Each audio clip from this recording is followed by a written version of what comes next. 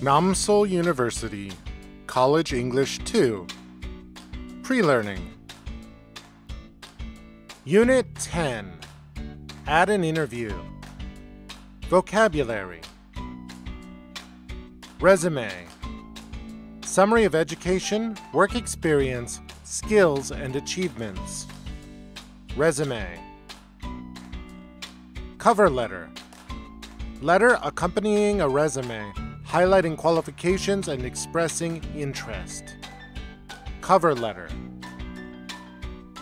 Interview. Formal meeting to assess qualifications and suitability for a position. Interview. Candidate.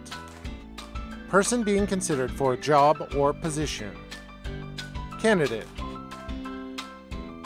Qualifications. Skills, knowledge, experience, or characteristics for a job or position. Qualifications.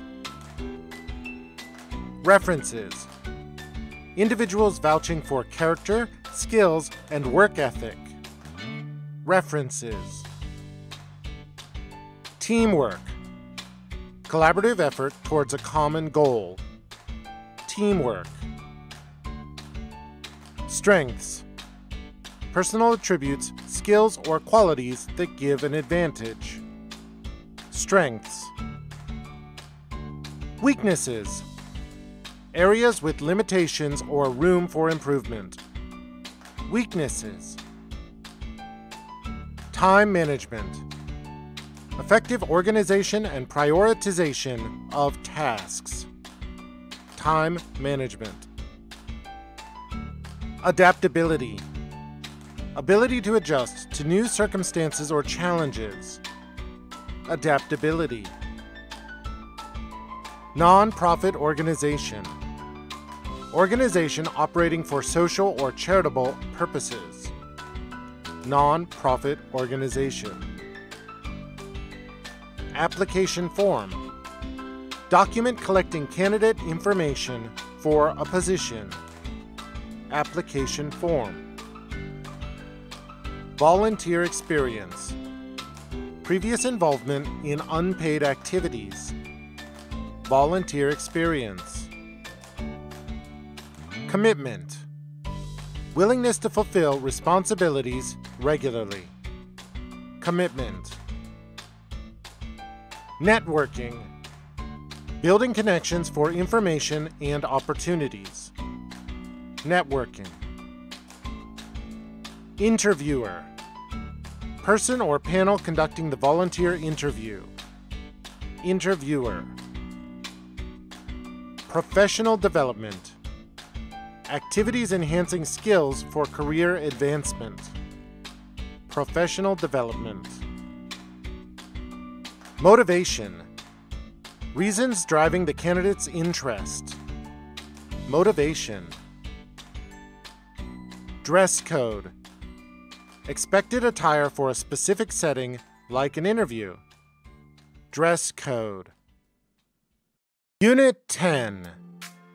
At an interview. Grammar. Future tense. Definition. The future tense is used to describe actions or events that will happen after the present moment. It's used to talk about things that are planned, predicted, or expected to occur in the future. Examples. I will visit my grandparents next weekend. She's going to start a new job next month. They will travel to Europe next year. We are having a party tomorrow evening. The concert begins at 8 p.m. tonight. Future tense using will. Future tense with the auxiliary verb will is 1. Used for predictions. It will snow tomorrow. She won't win the election. 2. Used for scheduled events. The concert will begin at 8 o'clock. When will the train leave? 3. Used for promises. Will you marry me? I'll help you with your homework after class. 4. Used for offers. I'll make you a sandwich. They'll help you if you want. 5. Used in combination with time clauses. As soon as, when, before, after. He will call as soon as he arrives. Will you visit me when you come next week? Future tense, using be going to. 1. The future tense with going to is used to express planned events or intentions. These events or intentions are decided on before the moment of speaking. Frank is going to study medicine. Where are they going to stay when they come? She isn't gonna buy the new house after all. Note, going to should be used for distant future intentions. Example, he's going to study law. 2. Used for future predictions based on physical, usually visual, evidence. Oh no! Look at those clouds! It's gonna rain! Be careful, you're going to drop those dishes! Future tense, using present tenses. The present continuous tense is used for planned or personally scheduled events. Usually used with verbs such as come, go, begin, start, finish, have, etc. He's coming tomorrow afternoon. What are we having for dinner? I'm not seeing the doctor until Friday. The simple present tense is used for something scheduled. We have a lesson next Monday. The train arrives at 6:30 in the morning. The holidays start next week. It's my birthday tomorrow. Direct and reported speech. Definitions. Direct speech, also known as quoted speech, is when we convey someone's exact words or speech by using quotation marks. Reported speech, also known as indirect speech, is when we convey someone's words or speech by paraphrasing or summarizing without using quotation marks. Pronoun and tense changes. When transforming direct speech into reported speech, we may need to change pronouns, for example, from I to he or she, and verb tenses to reflect the change in perspective and time. Example, she said, I have finished my work. She said that she had finished her work. Quoted speech. Direct speech. The actual words a person says inside quotation marks. Reported speech. Indirect speech. Telling what a person said, no quotation marks. Simple present, simple past. Present continuous, past continuous. Present perfect, past perfect. Simple past, past perfect. Present perfect continuous, past perfect continuous. Shall, should. Will, would. May, might. Can, could. Must, had to. Note, would, should, ought to, had better, might, used to, could. These do not change in reported speech. Other changes in reported speech. This, that. These, those. Today, that day. Yesterday, the day before. Now, then. Tomorrow, the next day, the following day. The day before yesterday. 2 days before. The day after tomorrow. 2 days later in 2 days' time. Next week. The following week. Last week. The previous week.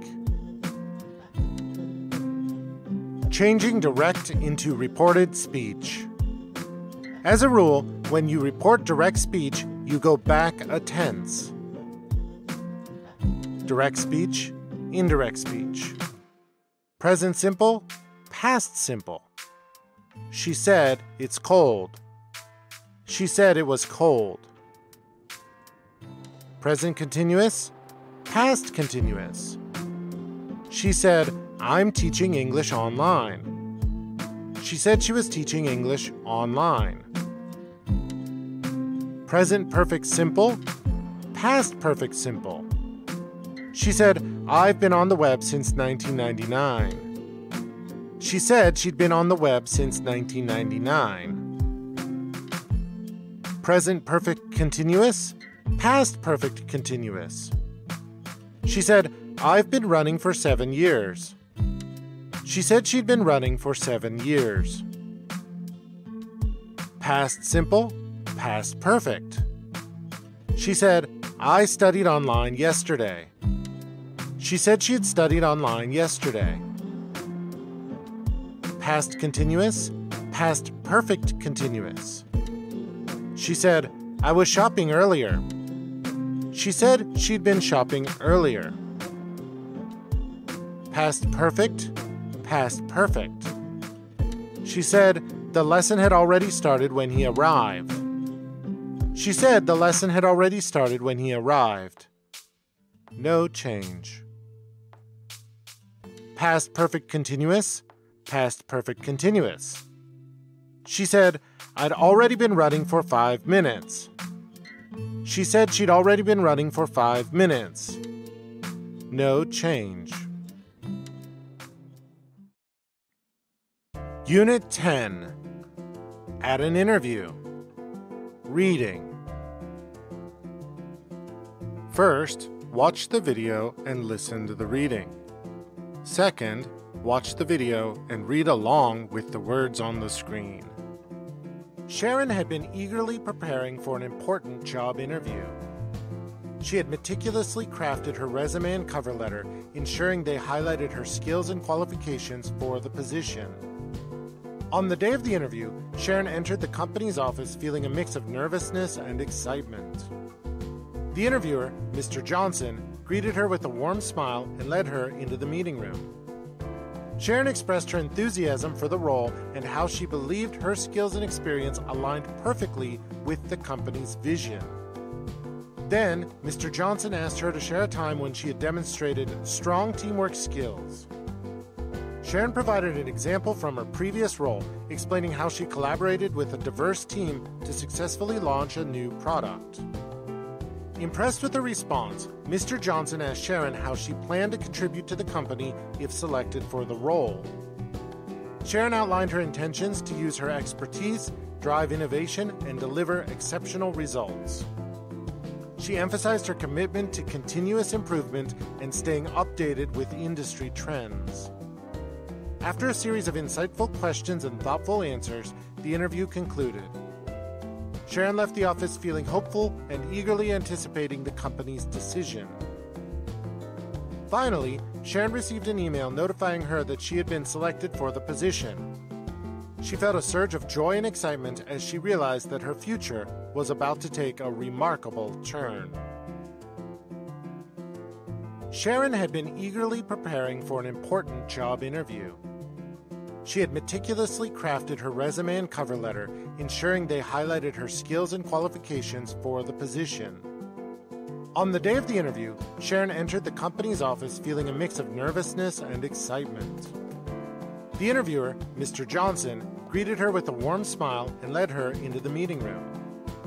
Sharon expressed her enthusiasm for the role and how she believed her skills and experience aligned perfectly with the company's vision. Then, Mr. Johnson asked her to share a time when she had demonstrated strong teamwork skills.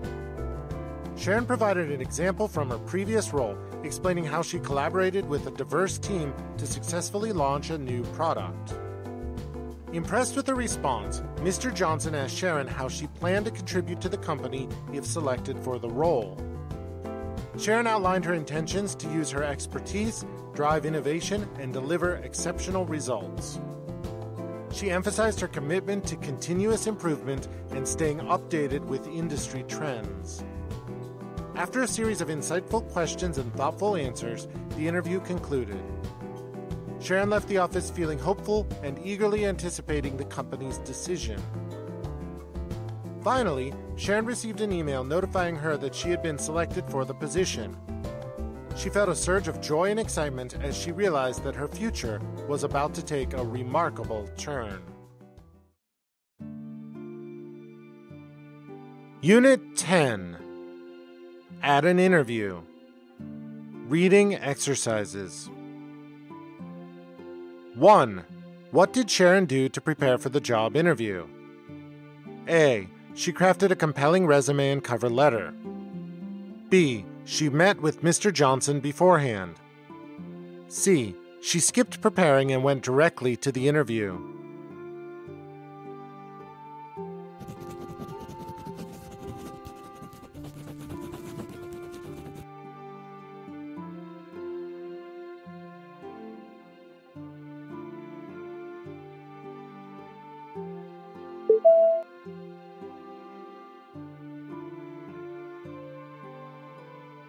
Two. How did Sharon feel on the day of the interview? A. Bored. B. Nervous and excited. C. Confident.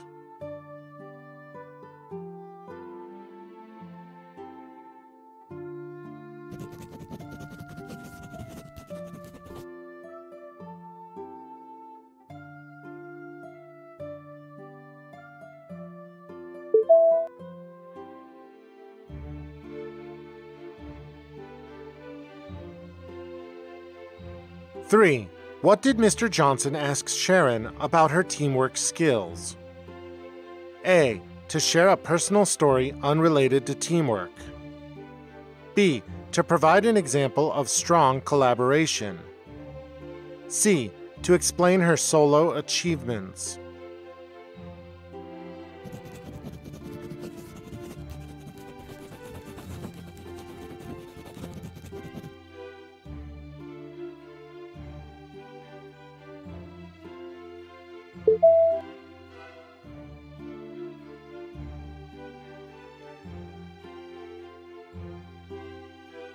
Four. How did Sharon plan to contribute to the company if selected for the role?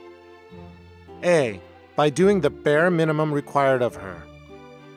B. By using her expertise to drive innovation. C. By focusing solely on her personal growth.